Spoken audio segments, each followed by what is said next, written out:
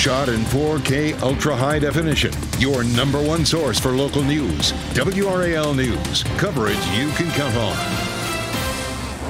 It's a cold start out there. We have a frost advisory in effect for our western counties. I'll show you how cold it will feel as you step out the door. Today, early voting gets underway statewide for the 2024 presidential election. What you need to know before heading to a polling site. And a man suspected of a double murder in Cumberland County and police canine are dead after a shootout. Who investigators now want to speak to in this ongoing investigation. And you can almost smell the funnel cake now. Gates for the North Carolina State Fair open in just a few hours. We'll tell you about things to keep in mind when it comes to traffic and parking. It is a big day with the opening day of the State Fair, and we'll let you know all about it. Good morning, everyone. I'm Renee Chu. And I'm Jeff Hogan. Great to have you along here. You can park it right here because we have all the news you need to get your day started here. Beginning with Elizabeth Gardner in the WRAL Severe Weather Center. Wow, that frost advisory is chilly out. Yeah, the weather is going to be fairly cold out there, too. Our frost advisory in effect for the western part of the viewing area. Temperatures in the mid-30s there, and again, the potential for some patchy frost. That's going to be Durham up toward Roxborough and all the way down towards Siler City and Southern Pines. Here's a live look at Raleigh right now, and you can almost tell that there's some clouds out there. When we have clouds, our overnight low tends to be a little bit warmer. So right now in the Triangle, it's 45 degrees. If we clear out, we may see these temperatures drop a bit, but yesterday we were talking about that, forecasting some 30s out there, but with some cloud cover, it's maybe tough to get there in some places. So you can see right now temperatures are mostly in the low to mid 40s. It is colder than yesterday by about 5 to 10 degrees, but I'm not sure that everybody's going to get on down into the 30s because of the cloud cover that is lingering. It is breezy out there right now, and it'll stay breezy, wind gusts 15 to 20 miles per hour today. And it's cool again, like yesterday, bright skies out there, temperatures in the low 60s. Coming up, we're going to talk more about when we may see another frost advisory. Elizabeth, thanks. Today, people across North Carolina will cast their ballot for the November election. Early voting is kicking off statewide today. More than 400 locations across the state will open this morning for the 17-day voting period. If you're wondering about Western North Carolina, only 4 of 80 sites in the 25 western counties hardest hit by Helene will not open. Wake County has 22 early voting locations, the most the county has ever had. Early voting is popular among North Carolina's voters. 65% of ballots in the state were cast this way in the last election. We have a voter's guide for you on our website. It has more information about same-day registration, all the important dates you need to know, as well as information on voter ID and how to vote by mail. Go to WRAL.com, search Election 2024. Vice President Kamala Harris's running mate, Governor Tim Walz, will be in North Carolina today. He and former President Bill Clinton will visit Durham to encourage people to vote early. Walz will then travel to Winston-Salem for a rally tonight. Former President Trump's running mate, Ohio Senator J.D. Vance, held a rally last night in Wilmington. It took place at the Aero Center. This morning, the man accused of shooting and killing 2 employees of a window cleaning business in Cumberland County on Tuesday is dead. Authorities say the suspected shooter, Desmond Moore, was killed in a shootout with police in Mount Airy yesterday afternoon. A police canine also died in that shootout. The Cumberland County Sheriff's Office identified the victims of Tuesday's shooting as 21-year-old Arthur Acosta and 32-year-old Taylor Duggins. Deputies are looking for another woman for questions in the shooting. It's unclear how or if she is connected. Police say they've responded to a crash in Mount Airy, and Moore had run from that scene. Officers were able to track him down, and that's when the shootout began and Moore was killed. The Mount Airy Police Department released this photo of the canine that died in the shootout. In a Facebook post, the department says Canine Draco died as a hero and will be deeply missed. It asks people to keep Draco's handler in their prayers. Authorities in Cumberland County identified the victims of Tuesday's shooting as 21-year-old Arthur Acosta and 32-year-old Taylor Duggins. Tributes from loved ones were posted online. A sister to Acosta wrote about how amazingly sweet and hardworking he is. The owner of NC Window Cleaning, the company the victims worked for, described Duggins as his right hand and such a great person. Duggins leaves behind a wife and 5 children. The Cumberland County Sheriff's Office released pictures of an unidentified female they say is wanted for questioning. Here's the picture, and they want anyone with information about the shootings to come forward. Today, U.S. Transportation Secretary Pete Buttigieg will join Governor Roy Cooper on a tour of the damage caused by Helene. They plan to visit Asheville's River Arts District as well as the town of Canton. They will also take a look at the work being done to fix I-40 near the North Carolina-Tennessee border.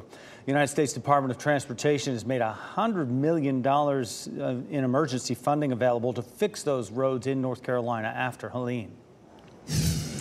In just several hours, the gates for the 2024 North Carolina State Fair will officially open, just 7.5 hours away. WRAL's Brett Neese joins us live from the State Fairgrounds this morning. And Brett, we know from every year people need to plan for the traffic and for parking. Oh, exactly. And especially with so much construction going on around the fairgrounds, Renee, that is even more important this year. But we got one of these stands here behind me. Look at all these amazing prizes that people can win out here at all of these games. We are ready for people to get out here for the 2024 State Fair. It is going to be an incredible time when those gates open, of course, at noon. But let's talk about parking. Let's talk about where you can park. It's free parking all around. We have so many different spots that you can park at. Take a look at this map right here, and you can see there's, of course, Carter Finley Stadium and Lenovo Center on non-show days. That's free parking that is right across the street here from the State Fairgrounds. But then there's the Cardinal lot and the Dogwood lot. Those are park and ride areas, but also free. So they'll have shuttle buses so that you can get over here to the State Fairgrounds, enjoy everything for free. Of course, the big thing from folks here, from officials with the State Fair, get those tickets early. Save a couple of bucks by buying a ticket online instead of one of the kiosks here at the State Fairgrounds. We're going to talk a little bit more about what you need to know in our next half hour, and we're going to be out here all morning long as we gear up for the 2024 State Fair. Live in Raleigh, Brett Neese, WRAL News. Be sure to stop by our tent to meet members of the WRAL team while you're at the fair. We will be in our usual spot on the northeast side of Dorton Arena. Chris Michaels and Kelly Arthur will kick things off there today from 3 p.m. And tomorrow, Jeff and I will be there in the morning from 10:30 until 11:30. City of Durham wants to hear from you on funding priorities for the upcoming city budget. Online registration is now open for Durham residents interested in joining community conversations in the coming weeks. 7 events are scheduled through November 1st, and the first one is tonight, and there will be free childcare on site for families as well. You can see dates and locations of future events on the city's website. Your time is 4:37 here in the WRAL Live Center. Good morning. I'm Chris Lovingood. Tracking this situation unfolding in the Middle East, the U.S. defense leadership saying that there were some underground Houthi rebel bunkers that were targeted. These were weapon storage facilities that they have been tracking for quite a bit there. Defense Secretary Lloyd Austin says 5 specific facilities were targeted, but it's unclear the extent of the damage. The strike appears to be an indirect warning to Iran. That country has been a main supporter of the Houthi rebels. And these are the rebels attacking ships in the Red Sea corridor for months in response to the Israel-Hamas war in the Gaza Strip. Chris, thanks. Today, the new Cane's-owned restaurant at the site of the former Backyard Bistro opens. The Local is across Trinity Road from the Lenovo Center. Customers will only be accepted with reservations for now. The Hurricanes considered putting an in-person sports book at the venue, but that hasn't happened. The restaurant's food truck will be at all Hurricanes home games. In less than 2 weeks, the fate of the Menendez brothers could change as new evidence in their murder case comes to light. And feeling something wasn't right. The support they are now getting from family members who say they believe the brothers acted in self-defense when they shot and killed their parents. And sales for this year's Poland Park Holiday Express got off to a wonky start for those lucky enough to grab tickets while they lasted. We'll tell you about another way that you can get some tickets for this event. And it's a live look at Lewisburg for you. Good morning, folks. It's going to be beautiful weather for the first day of the State Fair. A little chilly out there, but Elizabeth Gardner will tell us how long the sunny skies and those cool temps will stick around. From the WRAL Severe Weather Center, North Carolina's most experienced team of meteorologists. It is 4:42, and it's a chilly start out there this morning. 46 in Wilson, 45 in Durham, 46 in Fayetteville. There's a system sitting just off the coast that's pushing a little bit of cloud cover in this morning, and so that is keeping our temperatures in the mid-40s right now. If we clear out, we may see our temperatures dropping on into the 30s, but those clouds are hanging around for now, so we'll just have to see how fast things clear out in order to see if we end up with some frost. But most likely we're going to be in the low to mid-40s and some spots in the 30s, mainly to our west or to our north, at least north and west of the Triangle area. A chilly start, though, for your run this morning. Skies will be clearing. We will see beautiful sunshine this afternoon, and it'll be chilly like it was yesterday with high temperatures in the low 60s. It is possible that we could see frost another time or two this week. I'll show you when it looks most likely. Elizabeth, thanks. The Los Angeles County District Attorney says he hopes to make a decision within 10 days about whether to recommend resentencing for the Menendez brothers. If he does, it's possible they could be out of prison by the end of the year. Several family members of Lyle and Eric Menendez gathered outside the LA courthouse yesterday calling for their release. Kitty and Jose Menendez were murdered by their sons in their Beverly Hills home in 1989. Relatives of both Kitty and Jose are arguing new evidence backs the brothers' longstanding claim they acted in self-defense after years of sexual abuse by their father. While tragic, were the desperate response of two boys trying to survive the unspeakable cruelty of their father. And that was the 92-year-old sister of Kitty Menendez you just heard speak. The DA says that while he is still reviewing evidence, based on what he has seen so far, he agrees with those family members and also believes the brothers' claims that they were molested. The brothers are both currently serving life without parole. Happening today, Holly Springs Police Department will host a candlelight vigil honoring the lives of those who have been affected by domestic violence. This is video from last year's vigil. This is the third year Holly Springs has hosted this event. It starts at 6 with the vigil beginning at 7. Candles will be provided and people who go will have the opportunity to share the names of those they want to be honored. UNC police are looking for people of interest in vandalism on campus. Police say they are looking to identify the people in these pictures. It's in connection with a series of vandalism at Granville Towers East on October 6th. If you have any information, if you recognize these people, please call UNC Police. During her first interview with Fox News, Vice President Kamala Harris was pressed on her immigration policies. Here's her response to host Brett Baer's question about her changing stance since she first ran for president in 2019. We are very clear, and I am very clear, as is Tim Walz, that we must support and enforce federal law, and that is exactly what we will do. So decriminalizing border crossings, like you said in 2019. I do not believe in decriminalizing border crossings, and I've not done that as vice president. I will not do that as president. Harris spent much of the conversation trying to distinguish herself from both former President Donald Trump and President Joe Biden. She said she represents, quote, a new generation of leadership. Tonight, former President Trump will be in New York City to deliver remarks at an annual charity event.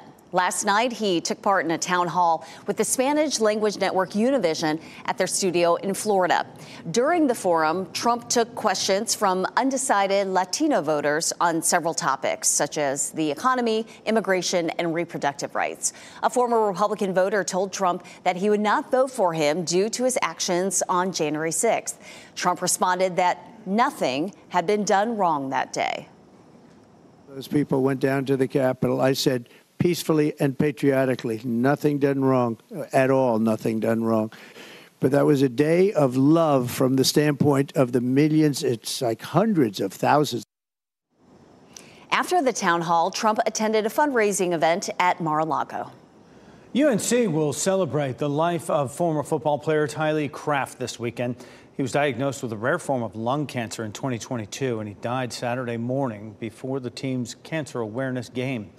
Throughout his illness, Kraft attended practices even after the cancer had spread to his brain. A celebration of his life will be in the hometown of Sumter, South Carolina this Saturday. UNC will provide bus transportation for players and football staff who want to go. Today, the town of Apex will break ground on a construction project. This project will complete a gap in the existing Peakway by constructing a 4-lane bridge over South Salem Street and the CSX rail line. It's expected to take 3 years to build. The event starts at 10 a.m. on the corner of South Salem and Apex Peakway. Apex Mayor Jacques Gilbert and a representative from the DOT will speak. City of Raleigh had to pause sales for the popular Holiday Express event at Pullen Park after a glitch with the ticketing system. The virtual queue opened at 8:45 yesterday morning. The sale began at 9. In a Facebook post, the city announced a pause on sales while the vendor worked to fix the problem. The sales did resume at 11:45 yesterday morning. Everything was sold out by 2 p.m. Raleigh Parks Department has not returned calls from WRAL News for an explanation about what happened. If you didn't get tickets, you can win tickets through the WRAL Holiday Express sweepstakes. That contest will be held in November. WRAL is a proud sponsor of Holiday Express.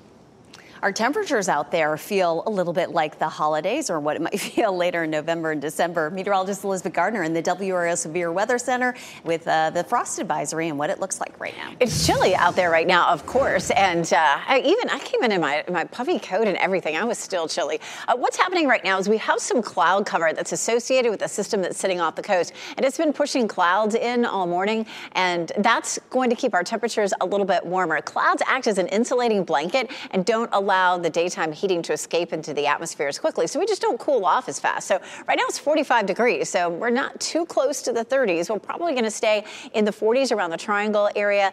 There may be a few spots. Maybe our northwestern counties could end up seeing those temperatures falling down into the 30s, but even Roxborough right now is at 41. Now, we still have plenty of time to see temperatures dropping. We'll see the lowest temperature of the morning around 7 a.m., and of course right now it is 4:49, so we still have a couple of hours to watch these temperatures drop. So Southern Pines, Roxborough, those are the areas that are under the frost advisory anyway, and so we may see some falling temperatures there. As a matter of fact, Siler City's dropped down to 36 right now.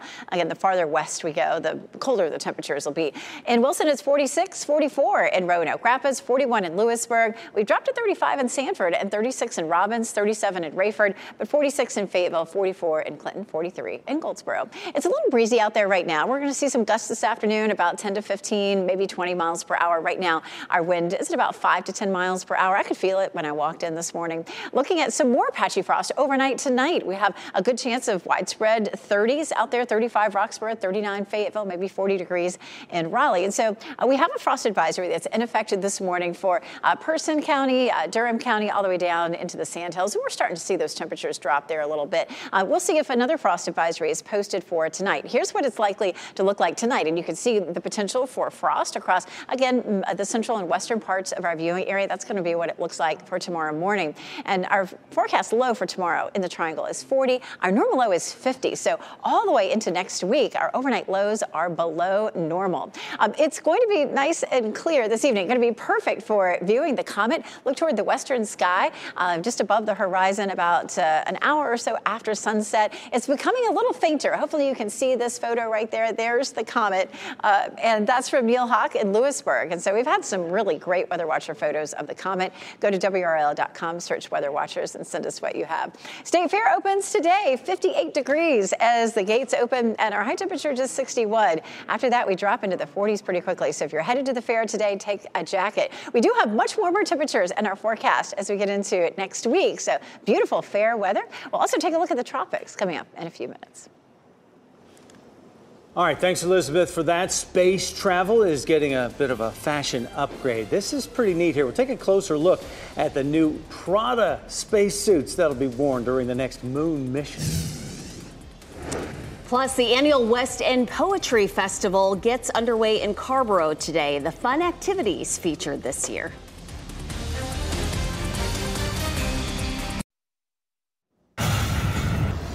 It was another dominating LA Dodgers win, and they are now in control of the National League Championship Series. This 3-run homer right here by Shohei Ohtani, it touches off what was an 8-0 win over the New York Mets. Game 3 last night, that wrapped up, so the home team has now lost. The series begins.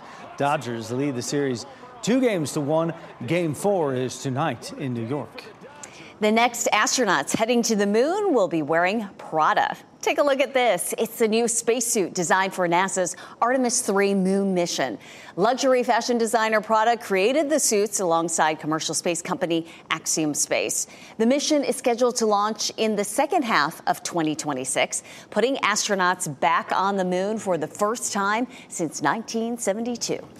New York Liberty are one win away from becoming WNBA champions. Sabrina Ionescu hit a three-pointer with just 1 second left in the game last night to clinch that Game 3 win.